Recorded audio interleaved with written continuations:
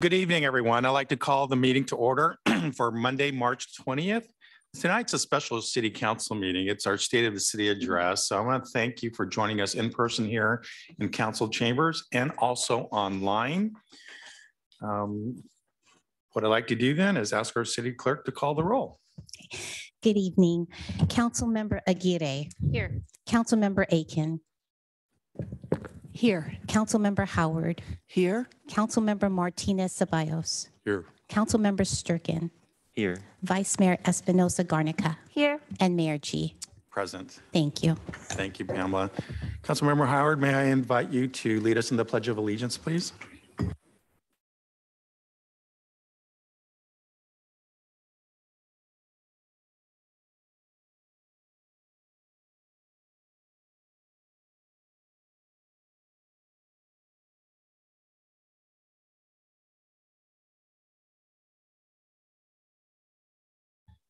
Thank you, Councilmember Howard. In the post-state of emergency world we live in, I have to do this part about AB 2449. We have all council members present, so no one's asking to be excused for either emergency or family, so we'll go on.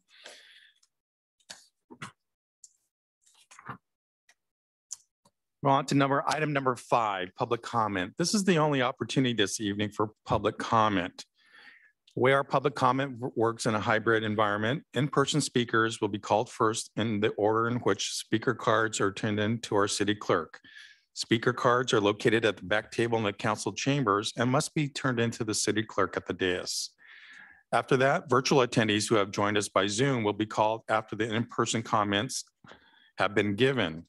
If you're attending virtually, feel free to raise your hand on Zoom or press *9 if you've joined by phone. I'll now turn over the public comment section to our city clerk who will facilitate public comment. Pamela? Thank you, Mayor G. As mentioned, we will start with our in-person speakers. And I do not have any speaker cards for in-person speakers. I'm looking at our audience just to make sure. All right, thank you. And so we will turn now to our attendees who have joined us by Zoom. If you wish to make public comment this evening, as Mayor G mentioned, this is the only opportunity for public comment. So we ask that you please raise your hand at this time. Keep your hand raised until you're called. And Mayor G, I do not see any raised hands on Zoom. So that concludes public comment. Thank you, Pamela. Appreciate the help on that. Well, before we begin our State of the City, I want to take a moment. I really want to say thank you to our public works staff for their commitment and dedication, and for the many hours of regular time and overtime spent responding to fallen trees caused by our windstorms last week. Over the past several months, we have experienced things I've never heard about before: atmospheric rivers causing the ground to be saturated, and then the winds came. And in some places of our country, they call them Category 1 or Category 2 winds. They're like hurricanes, and trees weren't ready, and they weren't able to withstand the combination of saturated ground and high winds. Our public works staff on the first afternoon of the windstorms worked through the night to the early morning, and I understand from our city manager, our crews worked about 1:30 in the morning, went home and came back and started all over again. That first night or first afternoon, there were about 57 calls for service for fallen trees. About 80% of them were in the public right of way or public trees. And the next morning, there were another 80 calls for service. You know, our staff focuses on removing trees, number one, that are in the public right of way or a threat to life safety, or to our public, first responders be able to provide life safety services. So again, thank you to our public works staff.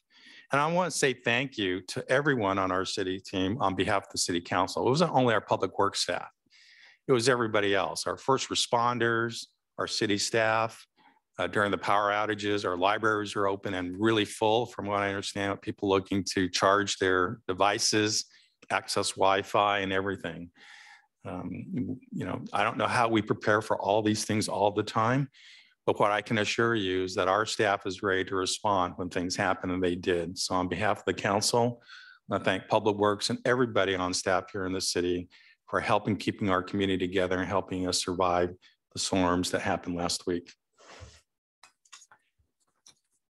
So as we move forward, this is a special evening tonight. Again, thank you all for being here in person, and thank you for joining us virtually for our State of the City. So Pamela, if you want to put up our first slide, we'll get started. Tonight's council meeting is focused on sharing with our community the work that has been done, where we are, and where we are going. It's really hard to imagine. Here we are, March 20th. Just over 3 years ago, March 17th, 2020, an emergency health order was issued for all of us to stay at home and shelter in place. A lot has changed since then, and the world we are living in today is much different than it was before the health orders issued. Each of us has had to adjust, evolve, and move forward differently. 2022 has not been any different than the preceding year. It remains a year of challenges and change. These changes require us to stay focused on life in our community, yet at the same time, look at diverse ways of providing public services. As we move forward into 2023, we need to reimagine how the city provides services to our residents, businesses, and visitors. We also need to take a close look at how we retain, attract, and develop our staff in a market that is competing for top talent and manage within our financial resources. Redwood City is known as a city that is able to get things done. We take immense pride in community engagement and look for the input from all members of our diverse community. We cherish and celebrate the diversity of Redwood City, seeking to build a better community together. As a leader and innovator, Redwood City is a leader on strategic priorities such as housing, homelessness, transportation, children, and youth. We'll hear more on the progress of these efforts tonight. Next slide, please, Pamela. As we take a look at the state of the city, one of the biggest differences today is that all council members are now elected by district. Even this has evolved with the first district elections that were held in 2020 that used the 2010 census data to establish districts. Basically a one and done district election in 2020. For the 2022 elections, the 2020 census data was used. This evolution from at-large elections to district-based elections is new to our community. While we, the council, are now elected by district, we represent all of Redwood City. For the first part of our presentation tonight, I would like you to meet each of our council members and learn a little bit more about who they are. I would like to invite each council member to introduce themselves briefly, share why they ran for council, and what they're most excited about in their role here at the dais. Next slide, please. I guess I get things started. For all of you that may not know who I am, I'm Jeff G., and honored to serve as mayor. I was elected to council at large in 2009 and 2013. And as the city transitioned to district elections in 2020, I was elected in District 1, Redwood Shores. One of the major reasons that I chose to return to council was to work towards greater diversity of representation on the council and in our boards and commissions. We have started some of these changes to increase diversity by eliminating some of the requirements on our boards and commissions. We've removed the requirement to be an elector, and we lowered the age of serving on some of our boards and commissions to 16. We still have more work to do to ensure that we have geographic diversity on our boards and that we build a pipeline of future candidates for council. Vice Mayor Espinoza-Garnica. Thank you, Mayor. Hi, my name is Lisa Espinoza-Garnica, she, they pronouns. I represent District 3. And a few things about me is that I'm a child of Mexican immigrants. I'm first generation here, first generation college student, grew up here in North Fair Oaks and Redwood City. I attended all the public schools here and pursued education and literature. I've experienced quite a lot in my adolescence here in Redwood City, and reasons why I ran include trying to bring about perspective that was multifaceted, that was diverse, and I really wanted this focus coming from working class people like myself. I am a union member of SCIU 2015 and a caregiver for the county. And I think my motivation to continue on is to make sure that working class people, BIPOC, queer folks like myself are able to run and succeed and represent their populations that are most underserved. And so my priorities have been about abolitionist beliefs, trying to really address public safety in a way that is sound, evidence-based, and surely transformative, and reckoning with a lot of our historical problems, such as imperialism and all the realities of social inequality. And so I bring that to this table and try to bring that perspective to the housing solutions and much more to our transportation and our climate action. So I hope to continue to be that voice while I'm on council. And those are all the remarks I wanted to share. Thank you very much. And I'd like to pass it to Councilmember Aguirre. Thank you, Vice Mayor. My name is Alicia Aguirre, and I represent District 7 and have represented at large. Started in 2005, have been elected numerous times, and also finished up my first term to finish Assembly Member Ira Ruskin's term, and that's how I started. And the reason I ran is because I was on a lot of community boards, 7 at the time, including the Mount Carmel School Board, including the Redwood City Elementary School Board, including Shelter Network, a number of boards. And I thought the way that I could really make an impact is, as they say, sit at the table, in this case, sitting at the dais. I felt that I was able to do more that's globally that I'm really interested in working. And some of the things that I think I'm really excited about what we've been able to accomplish in these years that I've been on is a lot of change in Redwood City. And change is hard, but it's good. And we've become a leader in the region, not just in San Mateo County, but in the 9 Bay Area counties regarding housing, infrastructure, childcare, making that one of our goals. And knowing that we have a community that backs us up and that brings up these ideas to us and says to us, this is what we need, and that we are able to work with the community is so important. Otherwise, I couldn't say and brag that we are the only 3rd city in the state that has a housing element approved. And I love bragging about it, but it's because our community also needs to brag. This is what they wanted, and this is how we are trying to work towards it. I was cleaning out some papers this week, and I ran into previous notes of state of the city. At one point, I was the vice mayor for Mayor G, and looking at the notes and how we used to do it, where there were just 2 of us. And I'm excited now there's all 7 of us that can talk to you and tell us what we're the most proud of and what are our challenges as we continue forward. And I'd like to pass it on to Councilmember Aiken. Thank you, Councilmember Aguirre. I'm Kaya Aiken, and I was elected last November to serve as your representative for the next 4 years. I threw my hat into the ring last May because I felt my expertise, experience, and values could help Redwood City, a place I've known all my life. I was born in Redwood City, went to high school here, and got one of my first jobs as an accounts payable clerk and receptionist at the Port of Redwood City when I was in college. Several generous and kind individuals from Redwood City served as mentors and role models to me when I was a young adult. After graduate school, I served as legal counsel to 2 national corporations while working in downtown San Francisco. My husband and I moved to Redwood City 20 years ago because we felt it had so much to offer us at that time in our lives. Over the many years since then, my appreciation of Redwood City has only grown as I've become more involved and met so many amazing individuals. About 15 years ago, I saw a banner downtown advertising a community class called PACT that would teach me about Redwood City. I signed up. Following that experience, I served on the Historic Resources Advisory Committee for 8 years.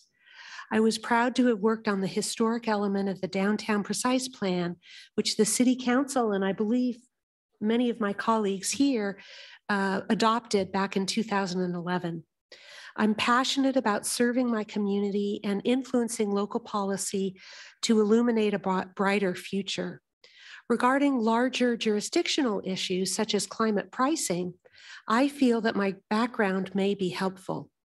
In a few minutes, I will talk about Redwood City's climate action plan, but right now I'd like to pass it over to a council member, Howard.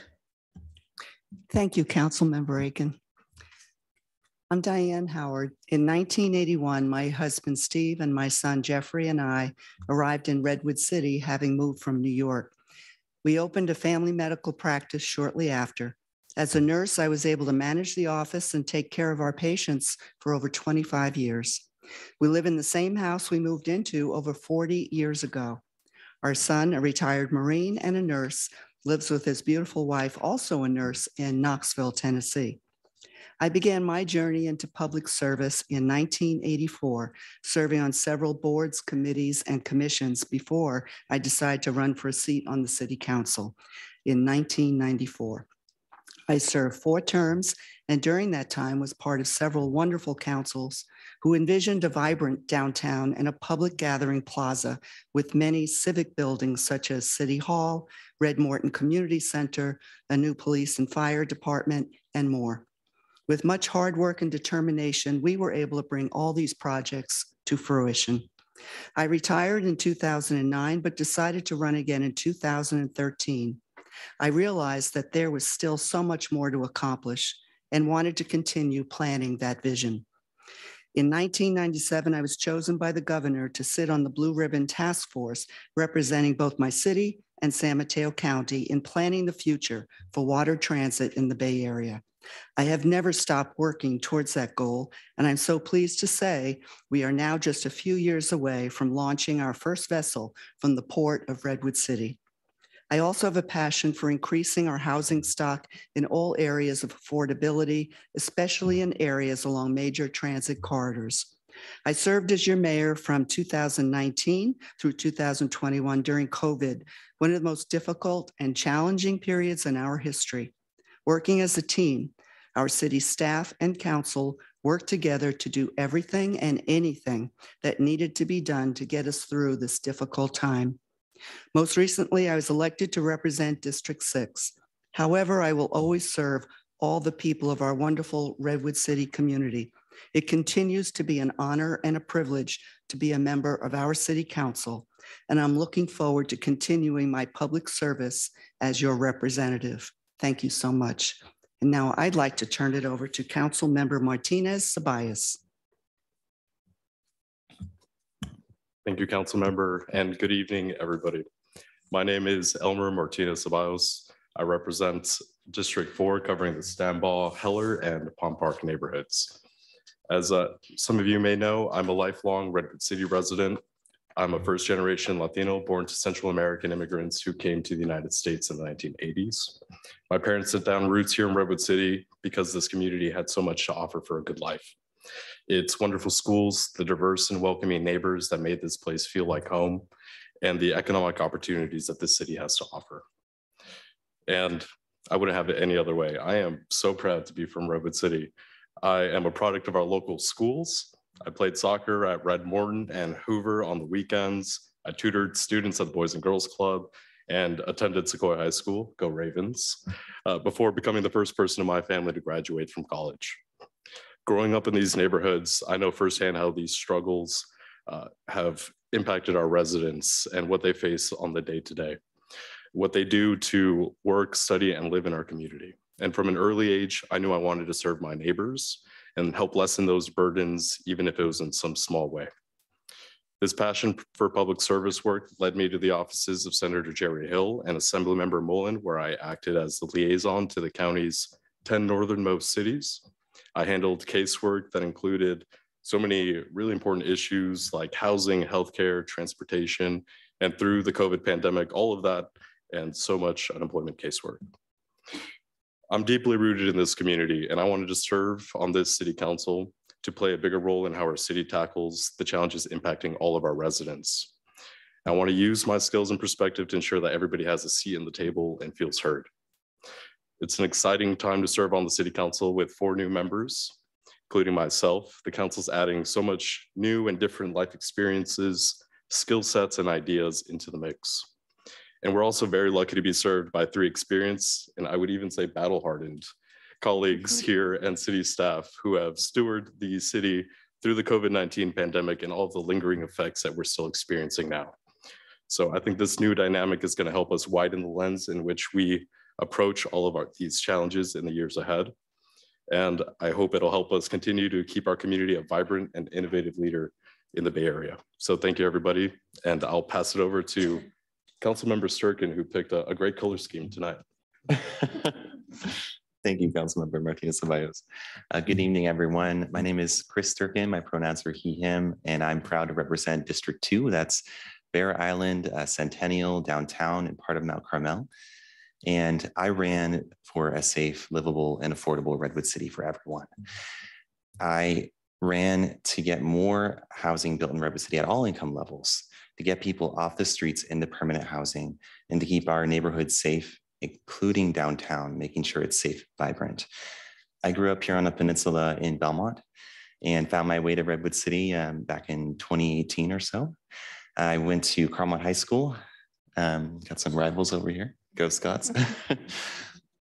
And I went to SF State, got my degree in environmental studies, then served in AmeriCorps for the city of Hayward, working on their greenhouse gas emissions inventory. And following that, I have had a career in the nonprofit sector, in conservation and housing nonprofits like Green Foothills and currently HIP Housing. And so after that, I joined the Transportation Advisory Committee here in Redwood City, Planning Commission, and now I'm on council. And my passion is really to keep our community housed. I just want to acknowledge that in my first 90 days, I didn't expect we'd see multiple atmospheric storms, rivers, flooding in my neighborhood, and multiple power outages. But what I did expect was exemplary leadership on the part of my colleagues on the council and hard work by our city staff. And finally, resiliency by our community, just looking no much farther than my own district, with whether it be neighbors helping neighbors on G Street or RBC Mobile Home Park. So it's very much a privilege to serve you. And with this, I will pass it over to our mayor, G. Thank you, colleagues, for sharing a little bit about you. And I hope everyone who's tuned in or here tonight learned a little bit more about your council members that are representing Redwood City. So again, thank you, colleagues, for sharing.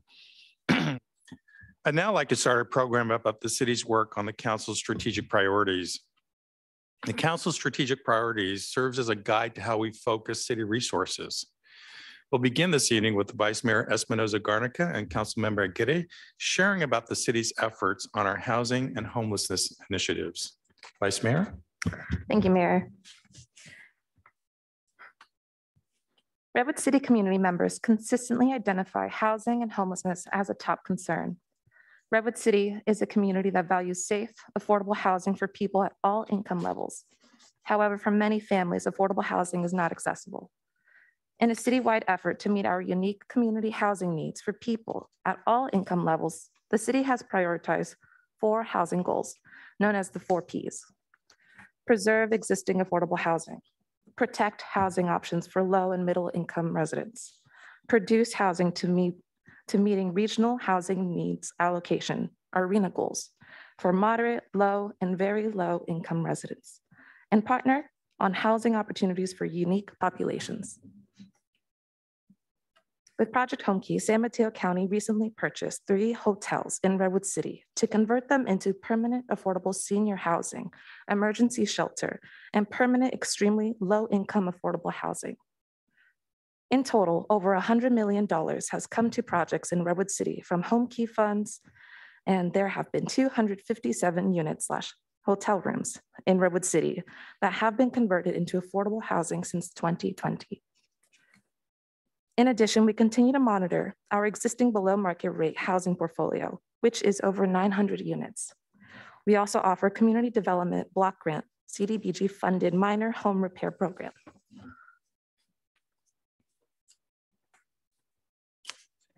To address the city's first 2 housing goals, preserve and protect, the city developed an anti-displacement strategy to serve as a policy roadmap for how we can achieve these goals.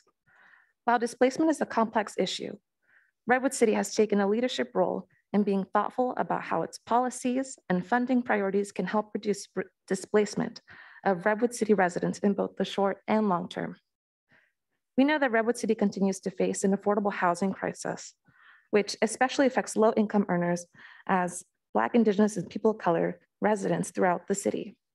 After 2 years of listening to residents, property owners, local and regional housing experts, and conducting extensive research, policy recommendations in the anti-displacement strategy were developed with the goal to preserve affordable housing and protect housing options for our low and moderate income residents.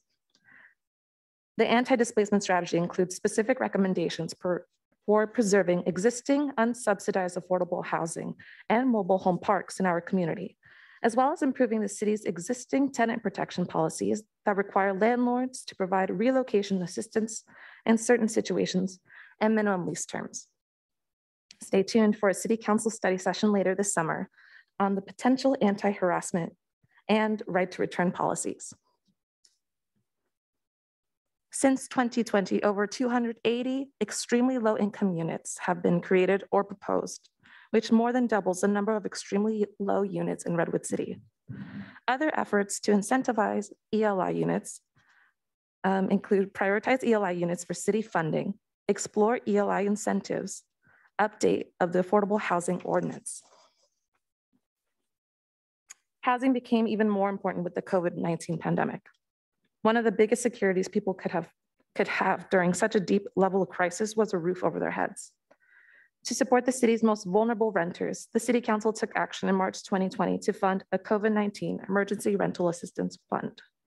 The program is managed by the Fair Oaks Community Center to help households, including childcare providers who experienced a loss of income due to COVID-19 and had no alternative source of income, such as paid leave or unemployment insurance. Over $4.3 million in Redwood City's COVID-19 Emergency Rental Assistance Program, over 1,300 unduplicated households served. Last summer, Redwood City also provided one-time utility bill relief. The City Council approved the use of $1.5 million to assist our utility customers struggling to pay pandemic-related debt. To help prevent customers in need from facing penalties or shutoffs, the city directed most funds to utility accounts 90 days or more in arrears as of June 15, 2022. One-time credits also given to customers who were current on their payments and were enrolled in the city's water and sewer rate assistance program. Additional rental and utility bill assistance continues to be available on a case-by-case basis through the Fair Oaks Community Center. Over 734 affordable units have been completed, are under construction, or approved since 2021. Over 900 affordable housing units proposed. On February 13, 2023, the City Council unanimously approved the housing element, safety element, and environmental justice policies. With this approval, Redwood City became the first San Mateo County jurisdiction to have an approved 6-cycle housing element that meets the state's guidelines. But the work doesn't stop there. The next step is to implement the many important programs outlined in the housing element that will help us achieve our goal of creating equitable housing for everyone in our community. The housing element sets specific timelines for program implementation that begin this year and extend throughout the next 8 years. Redwood City staff is fully committed to meeting our housing element obligations. Our first implementation item will be zoning and municipal code updates, and we look forward to sharing our progress with the community in the coming months. I'm now going to turn it over to Councilmember Aguirre to speak to some of our homeless initiatives underway. Thank you, Vice Mayor. So I know there's a lot of data coming at you, so I want you to listen carefully because we're going to have a test at the end of the state of the midterms. That's right, it's midterms. So how do we get to the homeless initiatives and what's the process? So we have a countywide homeless service system for preventing homelessness, addressing and ensuring permanent housing opportunities. And when we develop these housing initiatives, the work plan, which builds on the countywide system. So we couldn't do what we're doing without all the partnerships that are happening within our county. We implemented the San Mateo County's vision of functional zero.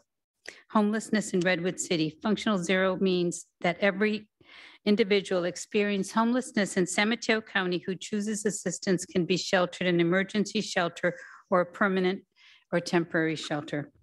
We want to mitigate the public health, public safety, environmental concerns related to unsheltered homelessness and homeless encampments in Redwood City.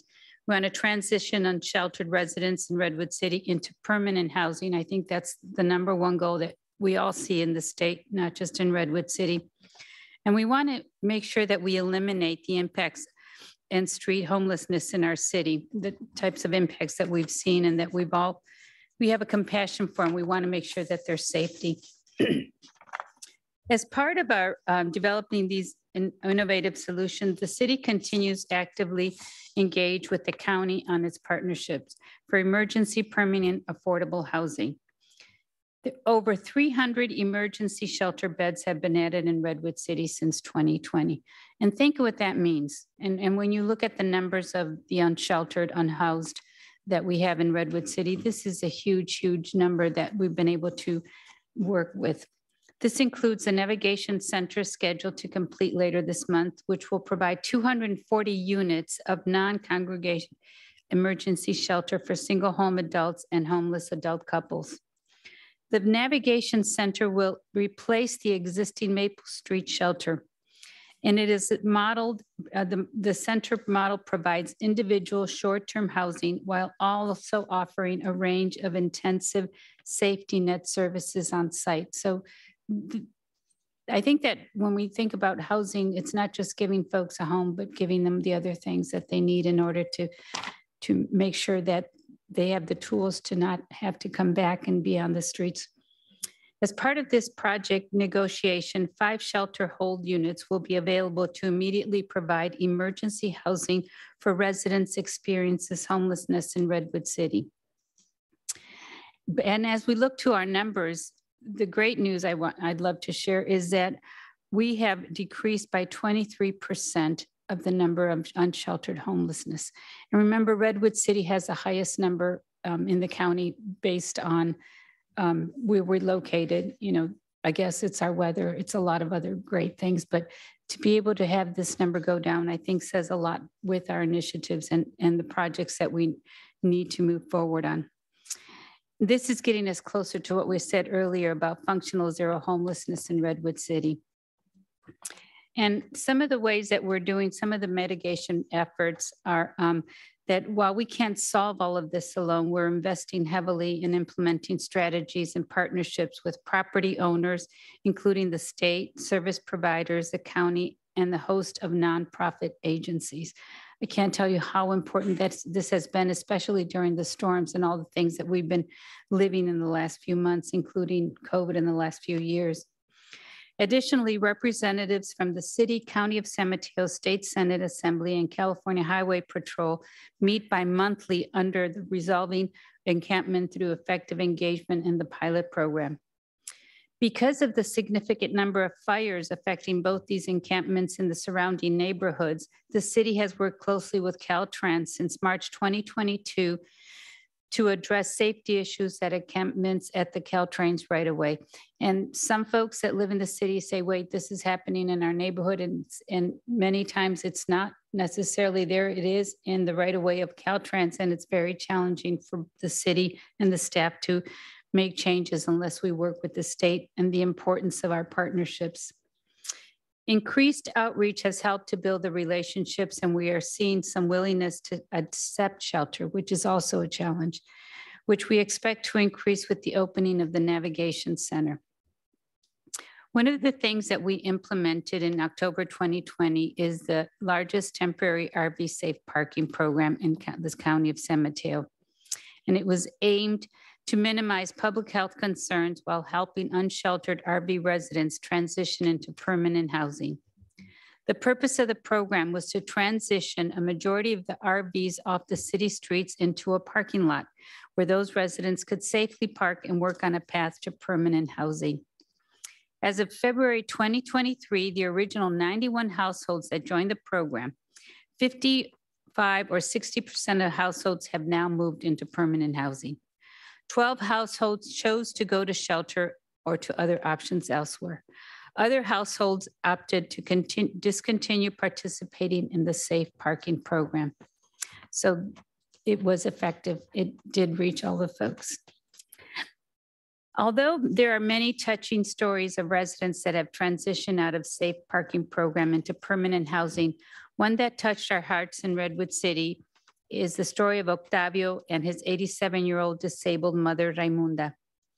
Octavio and Raimunda had been homeless for the past 5 years, with the last 2 years residing in a very small RV parked at the RV Safe parking lot in Redwood City. Shortly after Octavio moved there, his disabled mother had no choice but to move in with him. The family then got matched to Casa de Esperanza and gave Octavio hope that there is a light at the end of what was then a dark tunnel. Coming to Casa Esperanza has given Octavio motivation, support from the team, and motivation that he needs to be able to maintain his sobriety and look for work to be able to support himself and his mother. He is extremely grateful for the opportunity to reside at Casa Esperanza and cannot wait to start working. At this time, I'd like to pass this over to Councilmember Sturgeon to speak about some of our transportation initiatives that are underway. Thank you, Councilmember Aguirre. It's my pleasure to give an overview of our transportation goals, including to create and maintain a multimodal, safe, and accessible transportation network for everyone. So our first goal is bicycle pedestrian safety and Vision Zero, and that includes creating an action plan to implement Vision Zero strategies that will result in no deaths and no serious injuries involving vehicles and other traffic. Sustainability is our second goal, resulting in zero emission trips. That's by creating policies and infrastructure to support Vision Zero, zero emission trips. And finally, regional mobility to ensure that Redwood City is considered in all strategic regional transportation initiatives. Think high-speed rail, Caltrain electrification, Dumbarton Rail, potentially, and more. Secondly, bicycle pedestrian safety. The Redwood City Walk, Bike, Thrive initiative developed 2 plans for Redwood City: a citywide bicycle and pedestrian master plan and the Vision Zero action plan. These plans recommend specific projects to improve traffic safety around Redwood City and make walking and biking in our city safer, easier, and more popular. On June 27, 2022, the City Council unanimously voted to approve and adopt the Redwood City Walk, Bike, Thrive plan. And that plan outlines and prioritizes many proposed projects, including a citywide bicycle network, improving walking, biking, and traffic safety conditions across the city, and the Transit District. Transit District plans for shopping, jobs, housing, and a new transit center for trains and buses in the heart of downtown, making Redwood City a hub. The redevelopment of the Transit District is a once-in-a-lifetime opportunity for us to rebuild this train station, making space for more frequent and reliable train service, a 4-track station, a bus depot, station amenities, and new housing and jobs will be created here along a new activated open space plaza, neighborhood shopping, and improved routes for bicycles and pedestrians. The Transit District will also greatly improve bicycle and pedestrian safety, comfort, and convenience through infrastructural improvements and traffic calming measures. On November 28, 2022, the City Council considered and approved the Transit District Amendments and Supplemental Environmental Impact Report. And those approved amendments to the general plan, the Downtown Precise Plan, and associated environmental review of the Transit District include the following. That's around the redevelopment of the Transit Center and Sequoia Station properties, additional space for a 4-track station, circulation improvement associated with potential grade separations to ensure adequate vehicular, bicycle, and pedestrian connections, and hopefully the potential for a car-free Franklin Street extension. And now with the 101-84 interchange project. Redwood City, in cooperation with the California Department of Transportation, or Caltrans, and the San Mateo County Transportation Authority, is leading the effort to reconstruct 101-84. I know many of you are excited about this, given the bottleneck that's over there. So this project will modify the interchange on and off ramps and adjacent local intersections with new traffic controls and build a bicycle and pedestrian facilities to improve access to the Port of Redwood City, to the planned ferry terminal, and connect Friendly Acres with downtown. And the benefits include regional mobility, improving freeway connections, reducing congestion, greater trade, improving access to the Port of Redwood City and Seaport Center, reducing bottlenecks that routinely delay in all freight activity, and improve safety, increasing vehicular, bicycle, and pedestrian safety with dedicated spaces and signalized intersections. And finally, greater equity, connecting equity priority communities with housing, jobs, and recreation. And now grade separations. So Redwood City has 6 at-grade railroad crossings where the trains meet the tracks and the tracks meet the road. Increased train service generally will mean longer wait times when you're waiting to cross the tracks and the train is crossing. To increase safety and improve circulation in the city due to rail activity and to allow for increased train service, we're going to have to consider additional grade separations. And these separations must be planned carefully to balance the needs of the community and to maximize traffic flow and safety. And last summer, we sought community feedback at the southernmost crossings, including Maple, Main, and Chestnut Streets, with the help of outreach from Nuestra Casa to conduct a bilingual survey, which received nearly 500 responses. And overall, respondents supported fully grade separating Chestnut from all modes of transportation and grade separating all 6 crossings at the same time. So now I'm excited to turn it over to Councilmember Martinez Ceballos to tell us about our priority of children and youth. Thank you, Councilmember Sturgeon, and thank you everyone again for tuning in tonight. I'm pleased to share a brief overview of the City Council's children and youth priority to create opportunities for children and youth to grow, learn, and play in safe and healthy environments. The goals include, next slide. Sorry, Pam. The goals include production to increase the number and affordability of childcare spaces, amenities and programs, increasing opportunities for family entertainment, family-friendly businesses and youth activities, and youth engagement, increasing opportunities for our youth to feel heard, develop leadership skills, and provide meaningful input. And our first slide is the Purposeful Action Creation and Engagement Program, or PACE. Last year, the City Council approved the creation of the PACE program for transition age youth 12 to 24 years old. The PACE program was developed in partnership with the great leaders at Redwood City Together and the Redwood City Police Activities League. The program was created in response to community concerns about instances of disruptive youth behavior in downtown Redwood City. And it's a community-based initiative that aims to counteract that with positive relationships between our community leaders, Redwood City police officers, and the bike life movement youth in Redwood City and in North Fair Oaks. The PACE team has made great strides to support our youngest residents since its inception last summer, and we're already seeing some promising results from this approach. The PACE program has created jobs, provided weeknight and weekend activities for youth, and launched youth and community-based organization advisory spaces. This is also very cool. Several youth from the youth biking movement have also received jobs with us here at City Hall through the Reach After School program. The Parks and Rec initiative has been in Redwood City schools for the last 20 years, and programming revolves around the acronym Recreation, Enrichment, Academic Intervention, Community Service, and Health and Wellness. Youth from the Bike Life movement have also secured jobs with our partner community-based orgs, Redwood City PAL and Redwood City Together, so we're sharing. On children activities, our great library director, Derek Wolfgram, and his wonderful staff continue their efforts to provide library events and activities for kids and teens to support science, technology, engineering, arts, and mathematics, or STEAM education in the new makerspace. They're delivering also at least 10 story times per week, including regular bilingual sessions across all 3 library locations, and have increased youth recreation activities in North Fair Oaks and Redwood Shores.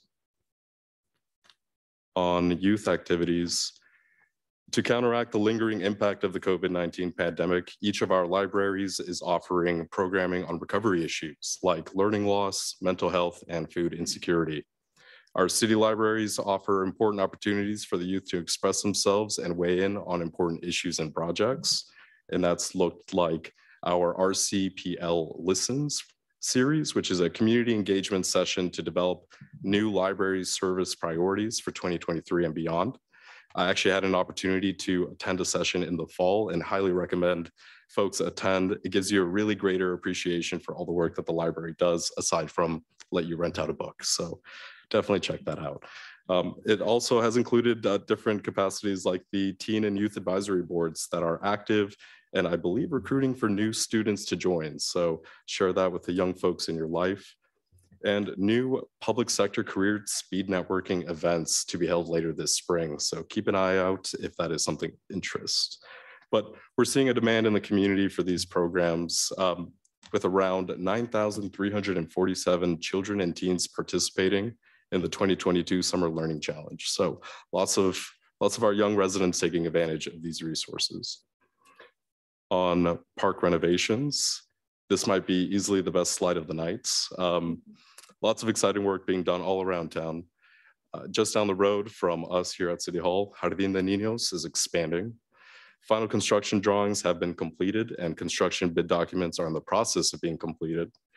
So we're expecting to award the project by this summer 2023. So our future neighborhood night outs at Jardín might look a little different in the next year or two. At Dolphin Park, our Redwood Shores neighbors might notice a few new things in store. A new playground, pathways, and surfing improvements have been discussed, and a new improved seating and picnic area is also in store.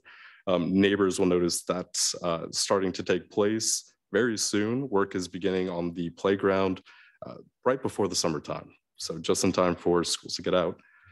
The project is expected to take only 90 days from the start of construction. That is assuming the weather cooperates.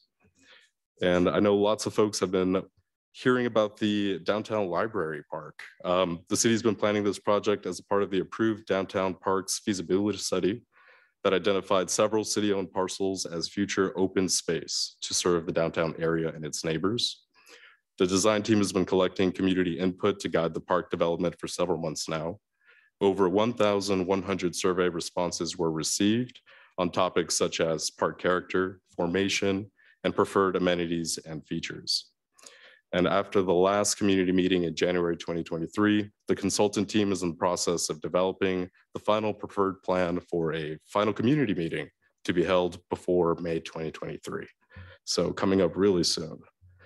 And then last park update here. Oh, sorry about that. Hoover Park and the pool renovation project. We launched a community engagement process that includes community-wide surveys and stakeholder meetings that included the Hoover School, the Boys and Girls Club, 3 neighborhood associations, and nearby childcare centers. The vision includes an improved playground, a spray ground, which is a water rec area, a teaching pool, improved parking circulation, lighting, walkways, accessibility, a dog park, a volleyball court, fitness areas, picnic areas, and more. Don't know what's left, but preferred plans will be developed and then a final design should be released later this year. Pickleball, there you go. And some exciting news on our BCCs. The City Council recently adopted an ordinance expanding member eligibility criteria for a majority of the city's BCCs, enabling more of our community to serve, including our youth as young as 16 years old, and our community members who are not voter eligible. The 2023 recruitment is now open through April 30th, and positions are available on the Architectural Advisory Committee, the Historic Resources Advisory Committee, the Police Advisory Committee, and the Transportation Advisory Committee. Interested folks can visit www.redwoodcity.org/BCC recruitment for more info. And feel free to use the council who have served on our BCCs as resources for that too. And we've arrived at my last slide. You might have seen these folks in action around town in recent weeks. The great volunteers of our Pride and Beautification Committee are hard at work. The committee promotes the quality of life in Redwood City by creating, participating, and supporting activities and programs that improve the physical aesthetic of our environments. The committee was formed 36 years ago now, in 1987.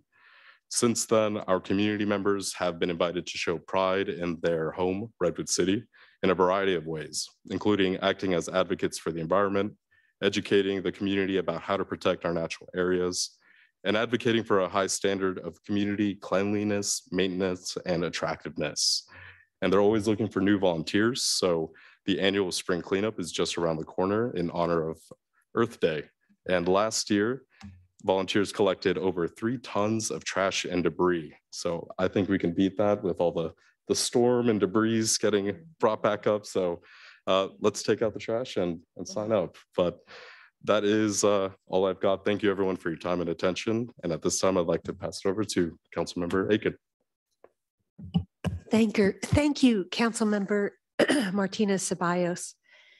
Redwood City's current climate action plan was approved in November of 2020, following several years of outreach, and included 87 written recommendations from the community and multiple meetings and study sessions. It continues Redwood City's proud tradition of exceeding state and national goals, and it is a testament to the strong community engagement that we have always enjoyed in Redwood City. Right now, I'm just going to briefly highlight some exciting opportunities it contains. As we grow, we are integrating parts of the city's climate action plan with new capital projects and city operations to create a more sustainable future. Some examples including the following. Redwood City uses 100% renewable wind and solar power to run all of its city facilities. I think that's something to celebrate. We have joined many other local jurisdictions in adopting building codes that we call REACH codes that go above and beyond state standards and encourage and require all electric readiness for new buildings. Through our Downtown Precise Plan, our general plan, and other zoning updates, Redwood City has for several decades prioritized transit-oriented development, which disincentivizes single occupancy car trips and as a result lowers greenhouse gas emissions. Our plan, this is really exciting. Some people who are listening may gain a business advantage here. Our plan includes incentives. You can save money while supporting our sustainability goals. You can take advantage of over 30 different conservation and clean electrical programs. Here are just a few examples. If you buy a heat pump water heater, you can get over $4,500 in rebates, $500 from Redwood City, $3,000 from Peninsula Clean Energy, and $1,000 from BayREN, which is a part of the Association of Bay Area Governments. And I don't know if people know, but the state of California has banned new purchases of gas-powered leaf blowers effective on January 1st of 2024. But Redwood City is here to help. We will give you anywhere from $250 to $500 cash back free in your hand if you buy an electric leaf blower or electric lawn equipment. Given that gas-powered leaf blowers do not have catalytic converters the way cars do, this is a great opportunity to help reduce greenhouse gas emissions. And part of the climate action plan has been to reach out to students in our schools. And one of our fabulous programs, one of many, is called the Climate Resilience Video Contest. Last year's winners were amazing. First place went to Caitlin Wang from Clifford Elementary School. She created a video that taught us about reusing cosmetic packaging to reduce plastics in our oceans. Second place was no less amazing. Katie Latora and Tasha Tam from Clifford Elementary School directed a video showing how switching to clean energy sources helps the planet. And last but by no means least, third place, Gabriella Semke, also from Clifford Elementary School, if you're noticing a theme, shot a video that taught us about how different sunscreens can affect our reefs in our oceans. Imagine that. Check them out on our city's website and look out for next year's, all of next year's contestants who we will be celebrating over the summer. In January of 2020, the California Assembly created the San Mateo County Flood and Sea Level Rise Resiliency District. It's called One Shoreline. Redwood City is a member along with all 20 San Mateo County cities. Its mission is to address sea level rise, flooding, coastal erosion, and regional stormwater infrastructure. It updated and replaced an old 1959 law. Redwood City has partnered with One Shoreline to coordinate and implement flood and sea level rise mitigation projects in Redwood City. This includes work on the many levees in Redwood City that are at ever greater risk due to sea level rise. For example, Redwood City and One Shoreline are collaborating on a sea level rise vulnerability assessment, building on prior regional studies to develop recommended action. And, you know, as we've learned with all these recent storms and situations, we need to recognize that climate change is affecting all of us. And while we may not be able to control when or how we are affected, we still can prepare for emergencies.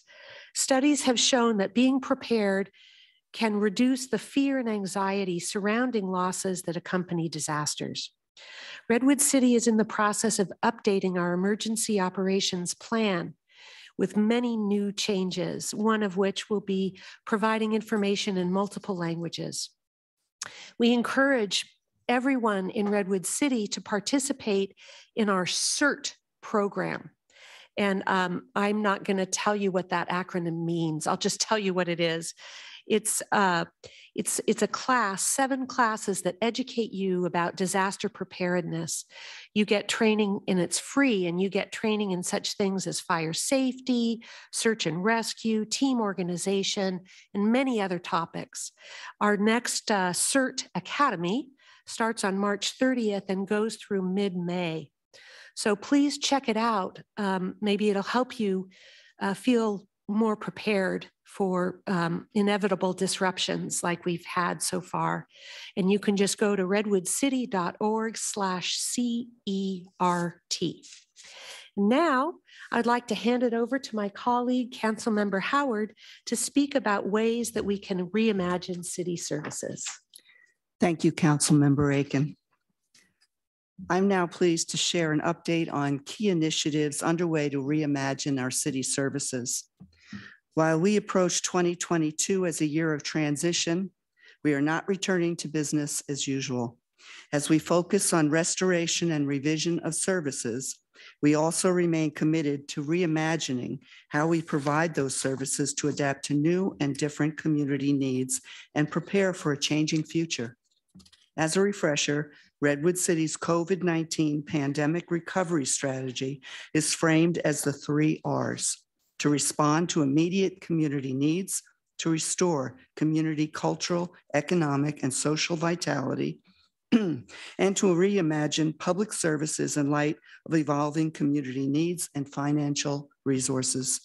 Our reimagining work includes reimagining our community services and city resources. We are reimagining service delivery by studying service levels against accepted performance standards, leveraging technology, and applying an equity lens. This effort will begin with public safety departments as they comprise 56% of the general fund budget. We are working with outside experts on these topics. The City Council will receive reports on service level studies for the police and fire departments in April and May this year. And these studies will inform our service delivery in fiscal year 23 and 24 and beyond. Mental health crisis support. Redwood City is one of 4 cities working with San Mateo County on a pilot program which deploys licensed mental health clinicians with police officers responding to mental health crisis calls, which launched in December of 2021. We have seen very positive impacts for this program, and our assigned clinician is making connections with residents with mental health challenges before they reach a crisis. She also conducts proactive outreach to those living in encampments in an effort to promote the availability of our supportive services. We look forward to hearing recommendations from Stanford University's Gardner Center, complete with their analysis of this 2-year pilot program.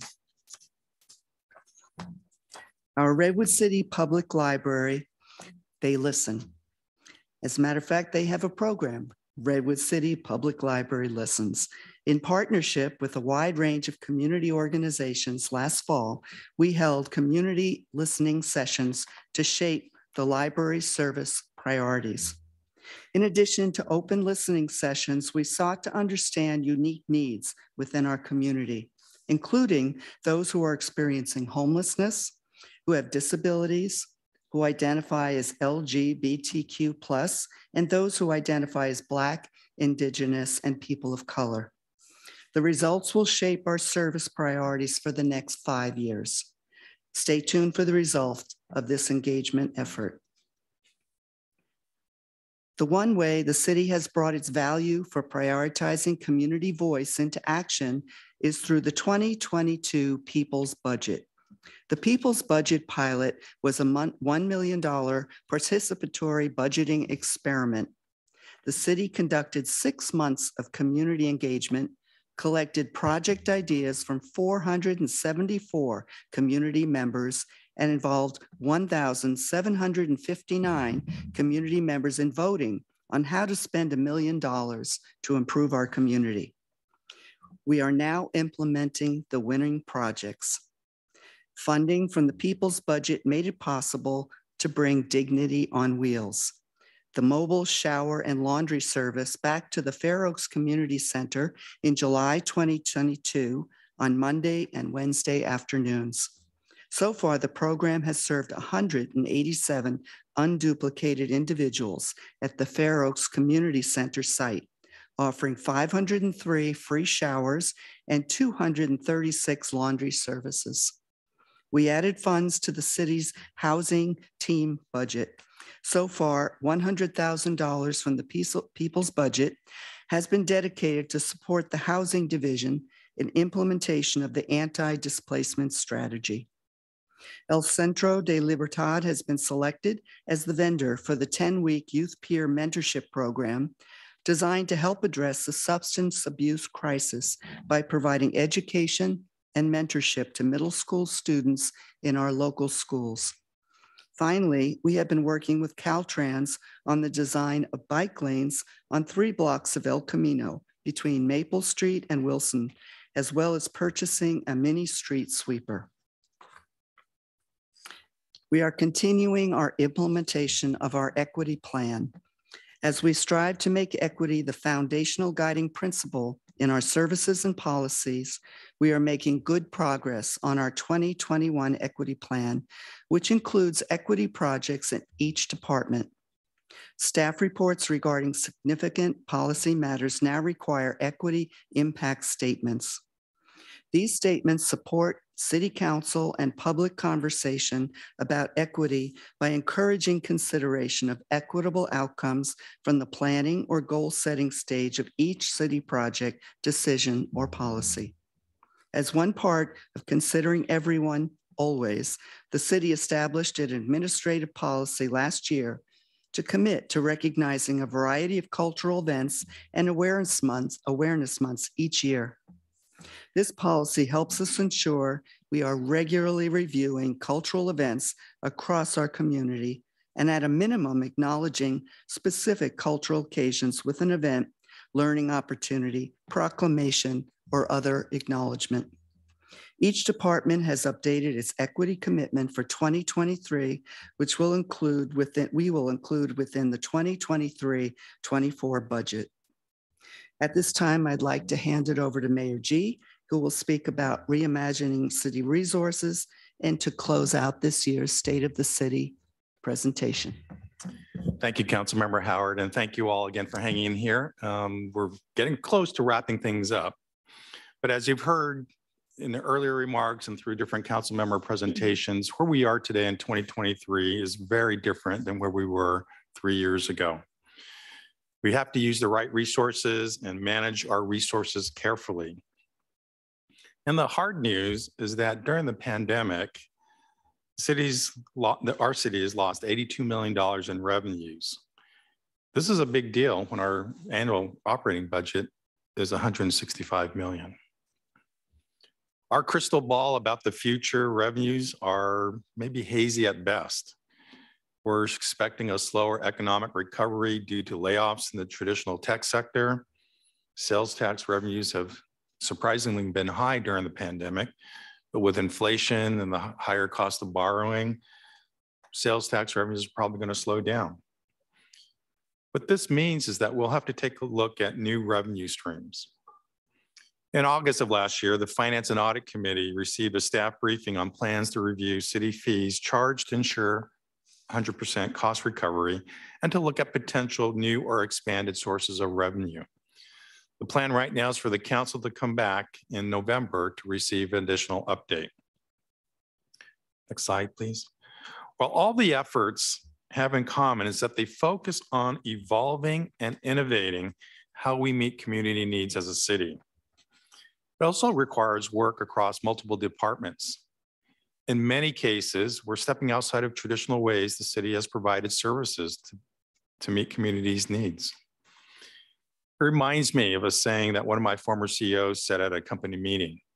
I have to say this really carefully so I can get it right. He said, shift happens. So shift did happen, and we need to look at how we provide city services in new ways. Our city, Redwood City, is known as a city that is a leader, an innovator, and is able to get things done. And we will continue to work the work that was started with even more work ahead.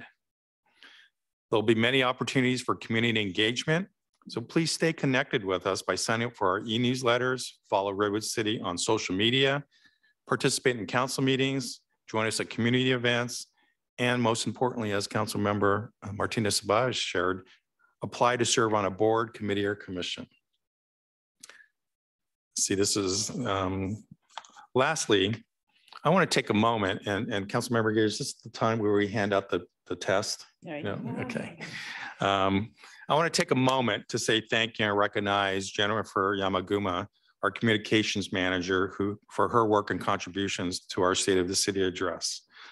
I also wanted to thank all of our city staff and our past councils and mayors for their work, because what you've seen tonight and heard, we were only sworn in 4 months ago as a council. This work was started not in 2023, not only in 2022, not only in 21, but it's that sustained focus and commitment by mayors and councils to take care of our community. And that is what we were able to share with everyone tonight. The other caveat is there was a lot of information shared tonight. We're not going to test everyone on it, but I will promise one thing for next year, we're going to have a lot more fun. So I know Chris, Beth, and Derek Wolfgram are here. So I expect a city staff flash mob in front of City Hall next year. And council, you better get ready for a line dance or something that we'll show on video. I'll think of something. We have a year to get ready. But what you'll see and what you've heard tonight are the council's strategic initiatives and priorities and the work that's being done. And throughout this year, you will see on our agenda a number of different things aligned with achieving and furthering those goals and priorities. whether it be rezoning, contracts, grants, whatever they may be, they are fully in alignment with the council's strategic priorities. So I want to thank you for joining us this evening. Thank you for staying engaged. Thank you for listening and participating. I want to thank our staff again for all the hard work. I thank council for helping present this year's State of the City. We are going to be adjourned shortly, but everyone in the meantime, be safe, be well out there. Again, thank you for being here. Meeting adjourned.